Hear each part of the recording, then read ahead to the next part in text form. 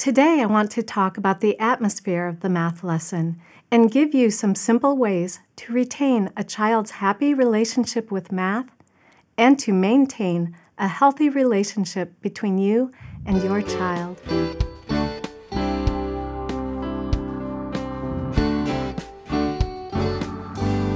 Welcome to the Simply Charlotte Mason podcast. I'm Richele Babordina. When I was writing my son's high school transcript, I pored over his portfolios, progress reports, and treasury of notebooks, fascinated by the glimpse each one gave into his education. Leafing through the pages, I smiled at those first numbers written with a chubby pencil, remembered how long he labored over fractions, and recalled how certain he was that two straight lines could enclose a space, until he set out to prove it, first on paper and then outside. Trusting the guiding principles of Charlotte Mason, I found our math lessons could be every bit as exciting as reading a tale of adventure together during the history lesson, or as elegant and beautiful as listening to the terms composer over a pot of tea. Today we're starting a short, 3-part series based on the motto, Education is an atmosphere, a discipline, and a life. In this episode, we will focus on the atmosphere of environment, the first of 3 educational tools in that motto. Here are some simple ways to generate a wholesome atmosphere that retains a child's happy relationship with math while maintaining a healthy relationship between parent and child. Provide a quiet growing time. From infancy, children acquire so much knowledge in a natural way through their senses, unstructured play, and home environment that there's no need to rush them into special math instruction in their early years. Allowing this important time of freedom, growth, and unhurried thinking also ensures that when formal math lessons begin, the brightness isn't already worn off. While Miss Mason urges formal lessons to start no earlier than 6 years of age, she also recognized that younger children are eager to know and to do. So how do we balance this eagerness without taking the shine off formal lessons? According to Charlotte, restraint on mother's part, that wise letting alone, known as masterly inactivity, is to be mixed with the knowledge for which a child thirsts. These activities should be taken at a child's leisure. They're often seen as play and have no formal learning requirements attached. While there's no explicit talk of addition and subtraction, early counting could use a ball frame or dominoes. One end of a domino might be matched to another. Patterns might be made with game counters, and your child might learn to draw numbers in a tray of sand or rice, just as she might trace her letters. Some early math-related activities that your child might enjoy and are in keeping with the child's natural environment include playing store, sorting and stacking, putting together jigsaw puzzles, paper folding, counting rhymes and finger play, forming or cutting out different shapes and sizes in Play-Doh, playing games with counting components such as skipping rope, hopscotch, or cup and ball, age-appropriate board games, time in the kitchen with you doing things like baking or setting the table.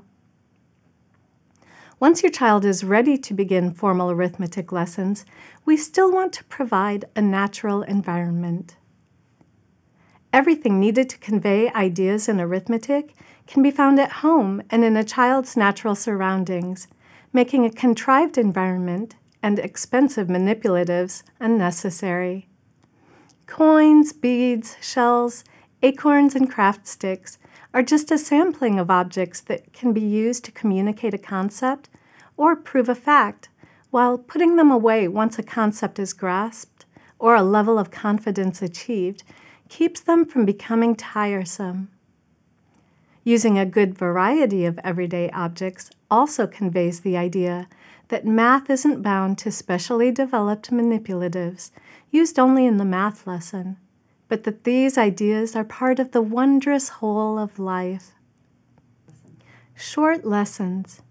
Keep lessons short and lively. Lessons are built up to 20 minutes in the earlier years, while never exceeding 30 minutes even in high school and with advanced math subjects. More can be accomplished when students are able to give their full attention to short, concentrated lessons rather than becoming accustomed to dawdling over long, drawn-out ones. So much can be accomplished in a 20 to 30-minute lesson, especially with the use of oral work, mental math, and engaging questions. Alternate lessons. Our children are expending great mental effort while exercising their reasoning skills during math lessons. No matter the age or level of your student, you can avoid mental fatigue by alternating the math lesson with subjects that use a different part of the brain or body, such as picture or composer study, singing, or perhaps even a short play break.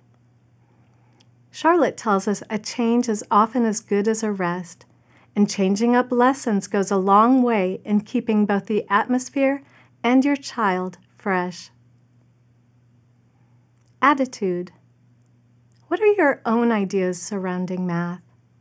Perhaps you had a poor experience that has stayed with you. When discussing education as an atmosphere, Charlotte tells us that the child breathes the atmosphere emanating from his parents, that of the ideas which rule their own lives. Parents and Children, page 247. Giving your student the idea that math is to be dreaded, boring, or isn't for her can quickly pollute the atmosphere of the math lesson. Charlotte believed that every person can be taught to think mathematically to some degree when the subject is approached in a living way, just as a child's artistic sense can be cultivated through picture study and drawing lessons, even if she's not destined to become an accomplished artist. Irene Stevens, lecturer in mathematics at Charlotte's Teacher Training College, tells us, "It may be argued that this attitude towards mathematics, or the appreciation of some of its fascination and beauty, is a gift only given to the very few. But we venture to think that such an argument is more a habit of thought than a proven truth. In days not long past, we were accustomed to think that music was a heaven-sent gift to a chosen few, and a hard exercise in discipline and the sterner virtues to those not of this blessed minority. In this present day, we are told that every child can be a musician of some degree, that, given the right beginning, every child can be taught to think musically, to improvise for himself, and to appreciate intelligently the music of others. Though the world may never produce another Beethoven, the teachers of music are learning how to put their pupils into the right relationship with this subject, so that it is a gift to every one of them of opportunity for happy and joyful experiences, not, as it has been for the majorities of the past, a grinding between the millstones of drudgery and despair." The Parents' Review, Volume 40, pages 39 and 40. Measuring progress. We never want to give a child the idea that he is somehow behind, which can be a great discouragement and instill an atmosphere of fear and anxiety. A child's progress should be measured against his own achievements, rather than an arbitrary set of standards, the child next door, or even a sibling. Making sure your child truly understands a concept before moving on, working at the child's pace to ensure each step is taken on solid ground, and having consistent daily lessons builds a child's confidence no matter his age or skill level, and allows him time to delight in the study of math. recognize beauty and truth. To be sure, numbers are of great practical help, and with them we can balance a bank account, build a bookcase, and map a vacation route. The ability to see numbers beyond their utilitarian use opens a realm of beauty and truth that extends well beyond the problem of the moment. Charlotte tells us that it's the beauty and truth of math that gives the study its rightful place in our curriculum and invokes an atmosphere of wonder, joy, and reverence. Never are the operations of reason more delightful and more perfect than in mathematics. Here men do not begin to reason with a notion which causes them to lean to this side or to that. By degrees, absolute truth unfolds itself. We are so made that truth, absolute and certain truth, is a perfect joy to us, and that is the joy that mathematics afford. Ourselves, Book 1, pages 62 and 63. Charlotte continues in Philosophy of Education. We take strong ground when we appeal to the beauty and truth of mathematics, that, as Ruskin points out, 2 and 2 make 4 and cannot conceivably make 5, is an inevitable law. It is a great thing to be brought into the presence of a law, of a whole system of laws that exist without our concurrence.